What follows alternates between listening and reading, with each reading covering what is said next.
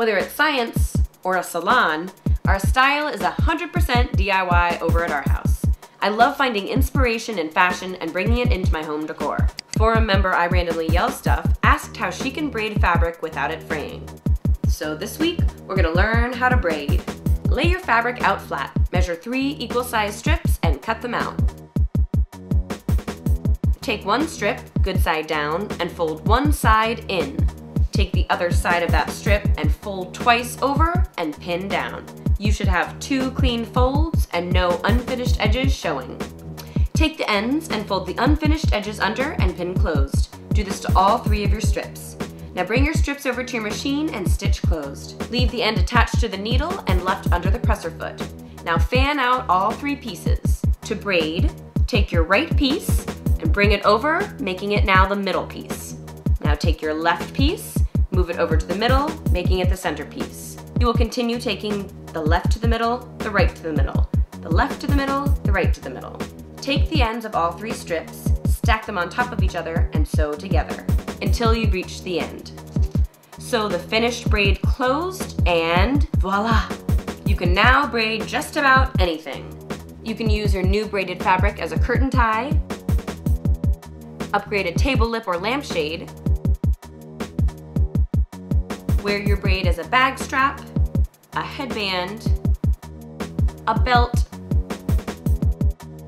or embellish apparel that you already have.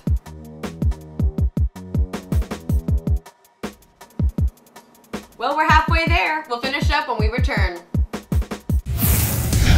I'm not buying it, Lloyd. You cannot not agree.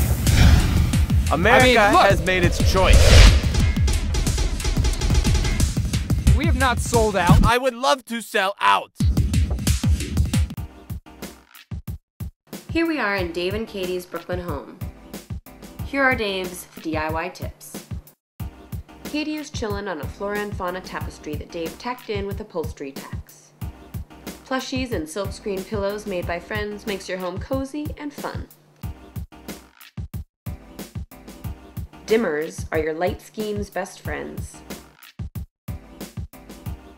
Keep a loved one's heirlooms or memorabilia together and on a special shelf. Add art to a rotary phone or a filing cabinet. Dave cut out countries from an old European map and upgraded his filing cabinet by adding them into the label panels. And then if someone's like, what drawer is it in? I can say, oh, it's in France. Group your collections together and display them on door frames and shelves. Make finding your keys a breeze by attaching a hook to your door frame. Both Dave and I recommend this incredible book by Craig Thompson. Frame your posters for a more polished look. Arcade games aren't just for kids when you're at Dave's. And neither are Transformers. Set up your work area by a relaxing view. Dave's art collection includes these spacey city pieces by Joseph. Joseph is a homeless man who can be found on MySpace or in the 8th Avenue L train station in Manhattan.